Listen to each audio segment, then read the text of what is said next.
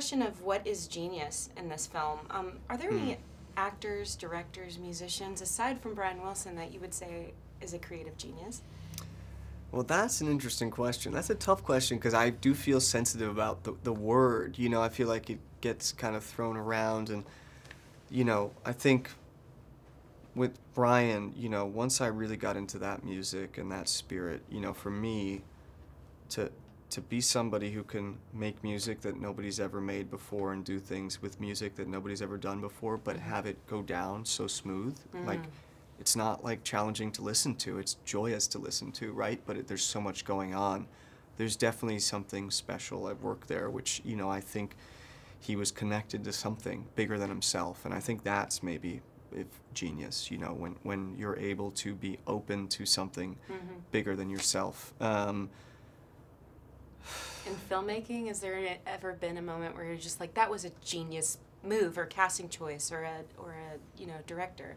Yeah, sure. I mean, I think that, you know, genius, for me, maybe, I wonder if genius just has something to do with, like, inspiration and how you can, like, receive it, you know, because there are a few people out there who do things that it's just somehow is bigger than them, which I think, you know, I mean, if you write, like, sometimes it just you know, like, things just come, and for me, that has something to do with genius. So certainly there's been a lot of great film that inspires me to do what I do that I would say, you know, has genius. Yeah. What is kind of turning your crank these days? Like, what movies have you watched? What musicians are you listening to that kind of turn you on to go to work? You know, there's an album that came out this year that I think does have that, maybe, which is D'Angelo's new album, Black Messiah. I think that is kind of touched. Like, there's stuff going on there that is, like, on another level. Magic, so yeah. that, for me, is something I've been obsessed with for months. So that's the first thing that came to mind. Yeah. What's your favorite song to ever have come from a movie? I know. Favorite song Yeah. to ever? To come from a movie.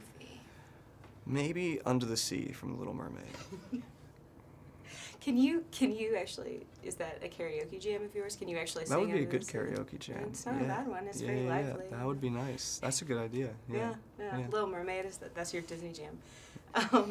Did you ever find yourself with Brian's songs are so, you know, timeless and catchy?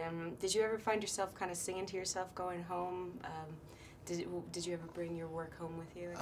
Yeah, for, like, you know, probably 6 to 8 months I did that. You know, I mean, I was obsessed with the music. Yeah. I loved it, and trying to learn to play it and sing it. And I mean, it's definitely the most fun I've ever had acting and researching a character, and that's because of the music.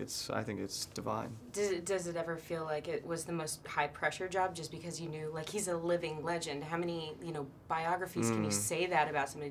Did you feel that extra pressure? I don't think, probably at first when I first got the part and you're like, oh my God, I'm gonna do this, I have to do this. That is when you feel that sort of terror. Yeah.